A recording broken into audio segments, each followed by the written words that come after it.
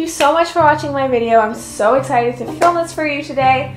I've been wanting to film this video for you guys since I went to Yazd in 2019. No, it was 20. No, it was 19. Sorry, time is weird. But in 2019, last time I went to Iran, I went on a wonderful trip to Yazd, which is like one of the oldest cities in Iran. I think it's the oldest city in Iran. And I got to go to so many wonderful historic sites, and it showed me how cool ancient Persia really was, / is, I don't know. So I just wanted to make this video for you guys with all the really interesting things that I have learned about ancient Persia over the course of time. I hope you guys enjoyed this video. I'm gonna get into it. So Persians invented air conditioning and refrigerators. This is literally what inspired this, because I got to see like the ancient yakhchas and everything when I was in Iran, and I was like, this is amazing. So basically there's these big like domed clay things in Iran, and those were the first refrigerators. And when you go into them, you can still go into them today. When you go into them, you can tell it's much cooler in there. The reason it's so cold in there all the time is because, first of all, it's made of clay and they close it up. There's a big like pond in the middle that they fill with ice in the wintertime. Like very little sunlight will get in. So people would use these to put, you know, their food in. Usually they would, you know, use the ice all the time, but you can put your meats in there. Obviously a very smart invention, and especially if it's in the middle of the desert. So yeah. And when it comes to the first AC systems, I saw these in some old buildings when I was in Iran as well. I don't even know like how they came up with these things, but they would build the buildings in a certain way that would allow wind to continuously flow in them. It's just so, please go watch those videos. I love them. My next crazy fact about ancient Persia is their use of tea. Now I'm not going to pretend that this one is specific to Iran or Persia, because yes, Chinese, like tea is important in many other cultures. But if you're Persian, you know that tea is life, and it always has been since the ancient times. Tea was a heavily grown and traded product in Persia. It was and is one of the largest exports from Iran. And because of my ancient Persian ties to tea, I've been loving TEAMI. So TEAMI is a wellness brand. They sell teas and skincare, and I've been really loving their products. They sent me a couple and I bought a bunch more because of how much I love them. All of their items are infused with a tea, or they're just tea. And I really love that. So like this mask is infused with green tea, and this serum is infused with hibiscus. The mask is 100% clean, made in small batches with bentonite clay and organic matcha, as I mentioned. And the serum is a vitamin C serum, which is so important for your skin. Probably the most important ingredient for your skin is vitamin C, because it produces collagen, which is what we want to be young and beautiful. So I've really been loving these. I have really damaged pores. Oh my goodness. I have really damaged pores, and this has been really helping me, I believe. My dog needs to be in this. There's also hyaluronic acid in the serum, which is so great, especially if you struggle with acne. And as I mentioned, hibiscus. I really love the smell of this. It has a really nice lemongrass scent and a really nice consistency. It's super tingly and nice. And I just like to put it on like 2 or 3 times a week to get a beautiful glow. The serum as well just has a really nice consistency, as you can see, and it has a really cute pink hue, which I don't know, I like. I think it makes my skin looks really good. I'm actually just gonna pat this on. So TEAMI has been super awesome and sent me a couple of codes for you guys. I have a code that is 15% off anything, and I have a code that's 20% off if you spend $40 or more. And then over $50 is free shipping in the United States. I highly recommend. I honestly love these products, and I do think I'm going to continue to buy from this brand. And I love that they are available at Target, Ulta, I think Target.com and Ulta.com. I'm not sure if in store. But they're also available at Nordstrom. So yeah, go ahead and try them. I have a link below. Please use my link. Thank you, TEAMI, for the codes. And yeah, let's move on. Okay, So my next interesting fact about ancient Persia is the women's rights. So ancient Persia is one of the only cultures that's really celebrated for being wonderful to women. Women could work the same as men could work. They had political equality. They could own land. They could like be supervisors and stuff. I'm sure it wasn't 100% equal. I'm sure there was sexism in there somewhere.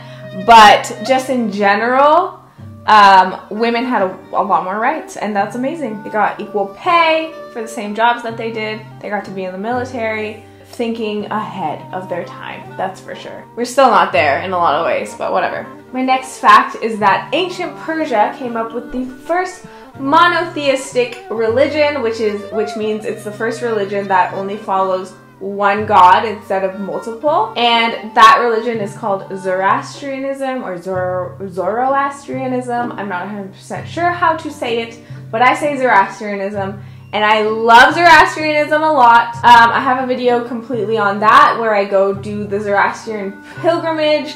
It's just such a wonderful religion, and it originated in Iran, and it, again, first monotheistic religion. That religion actually inspired Christianity, Islam, Judaism, and all of the above. And another interesting fact is Mazda, the car company, actually comes from Ahura Mazda, which is the god for Zoroastrians. So next time you see a Mazda, just know that that's ancient Persian.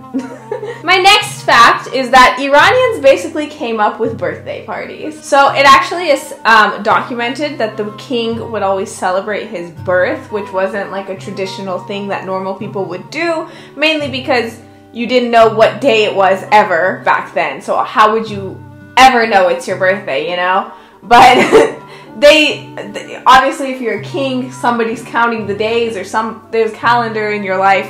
So the king would always celebrate his birthdays and just celebrations in general. I'm not going to say Persians created that, but we have definitely been partying for a long, long time. The next interesting fact, I found this one super interesting because it relates to me personally. And again, this is another one that maybe you can take it into the context of other cultures or whatever, but ancient Persians would always eat dessert after their meals. And this is something that me and my mother do religiously. It doesn't have to be like a large dessert or something, but after a meal, like, we have to put something sweet in our mouths. And that's just something apparently that ancient Persians did as well, and the Greeks frowned upon that for some reason. They were like, oh, these fatties. But then the Persians frowned upon the Greeks because they were like, these uncultured people that don't have fun in life, you know? Iranian people just like to have fun. So yeah, we love sweets, and it's like a custom thing that, I mean, I always eat a sweet every single day, so.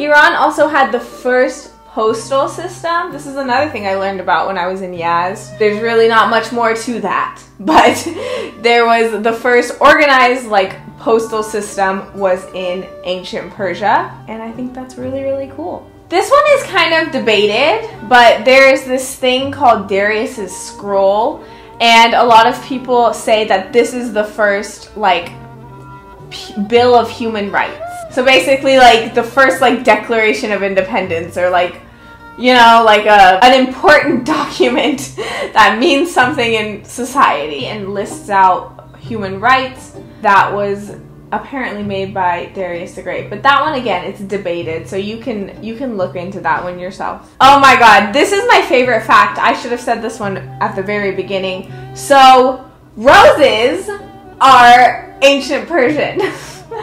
I didn't know this, but roses originated in Persia, and they were actually exported from Iran or Persia or whatever into like Europe, and then Europeans like fell in love and took it everywhere. But roses are Persian, and that's so cool to me because my name is Rose and like I'm Persian. Sorry. I was always kind of mad because I was like, Rose is such a white person name, like I'm such a white person, like I'm an old white person.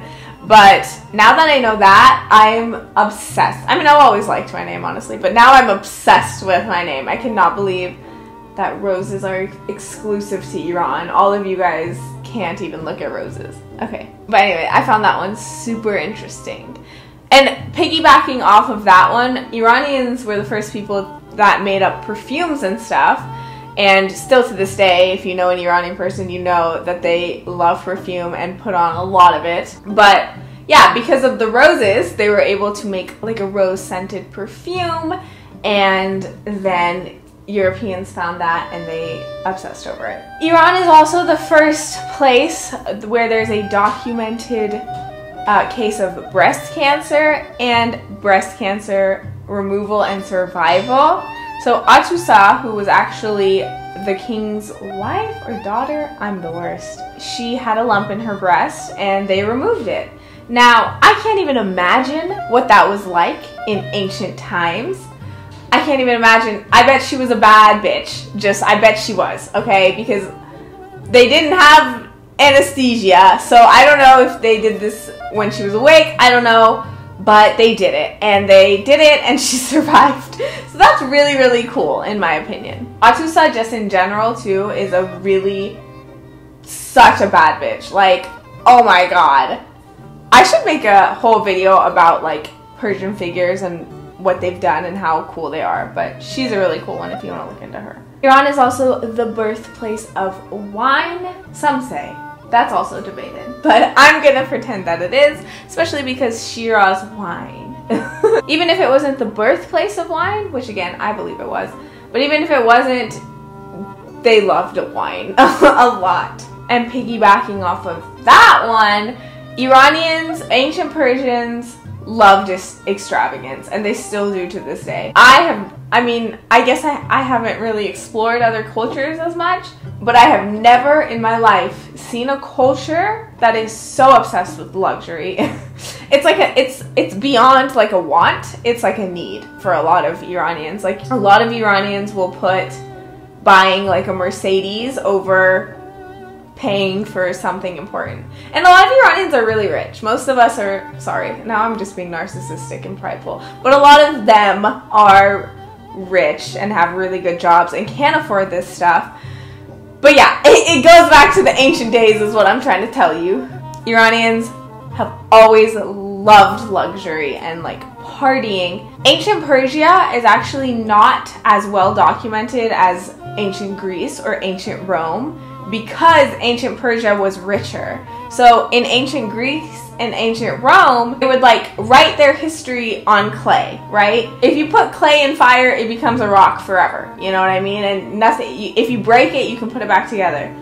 But ancient Persians were richer and they could afford leather and they could afford like different kinds of feathery things. So any historical transcription that they might have, it probably burned or faded, or you know like leather fades. There's literally not as much documentation just because it was like on paper instead of being on rocks. This is all stuff I've researched, by the way. I'm not like pulling this out of thin air. But yeah, always a love for extravagance, parties, perfumes, riches, wines, caviar, like just always. Everybody has always thought they were the most upper class if they're Iranian. Next interesting fact is the color royal purple comes from Iran. There were these, I think they're sea creatures, I will put the name in here, but there were these creatures that gave off a purple dye, and they're really hard to catch, or they're rare or something, so the purple dye is super rare and it's really rich and beautiful, so it became like a thing of luxury. And rich people and royalty would always hoard purple clothes because it's just fancy. And the color purple just became like a symbol of wealth, even if it wasn't made from that special shell, mucus dye, whatever. Yeah, the whole royal purple thing and like purple being royalty thing comes from ancient Persia.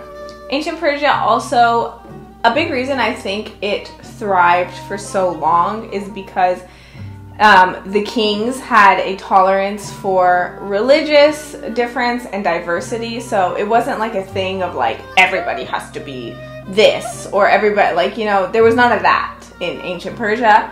And that's probably the reason why it was able to naturally grow and thrive for so long until the racist white people came along and ruined everything, just like they always do. Did you hear me? Did you hear that? Okay. The racist white people love to just ruin everything. They do. They do it all the time. Don't tell them. Okay, bye. Anyway. Another reason that ancient Persia was able to thrive so much was because they had horses, and a lot of other places didn't. So yeah, they were able to ride in on their horses and take over because everybody else was just like, okay, we don't have horses.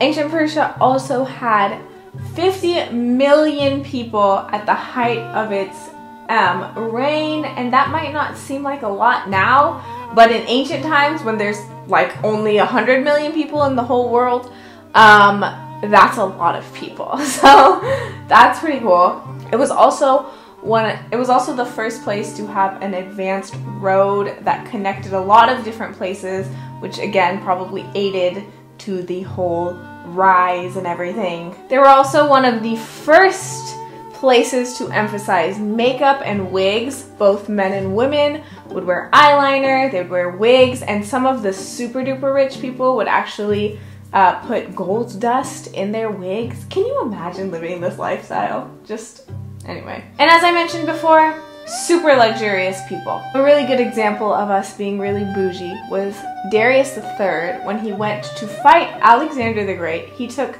300 cooks, 300 musicians, and 70 wine men. I don't even know what a wine man does. But that's the point of like godlike, like scary rich mentality that they had gotten to, and they thought they were absolutely untouchable. They thought that they needed 300 cooks. Maybe if you took 300 militiamen and 300 army people, I don't know.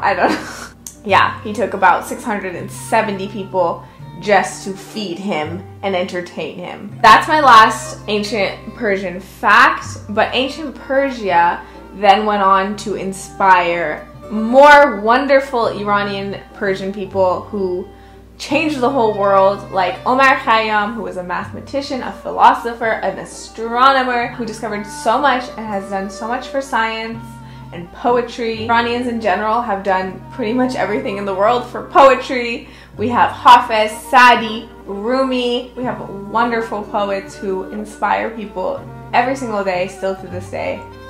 Those are all the ancient Persian facts that I had gathered for you guys, but I do also have modern Persian facts that I gathered for you guys, and I'll do that in a separate video. Please subscribe if you want to see that. I'll probably post that after this one. Thank you, TEAMI, for the codes. Please click the link below and check out TEAMI and check out their products and shop. Get your tea on, girl. Pretend you're in ancient Persia drinking tea and putting tea on your face. And live your life and think about me and subscribe. Follow me on Instagram, TikTok, Twitter, Twitch. I don't know, I'm on one. Okay. Follow Sirius Black, the poodle. He also has an Instagram. He is so cute. And I love you, Sirius, and you people of the world. I miss Jenna Marbles. Does anybody else? I have to go. Okay.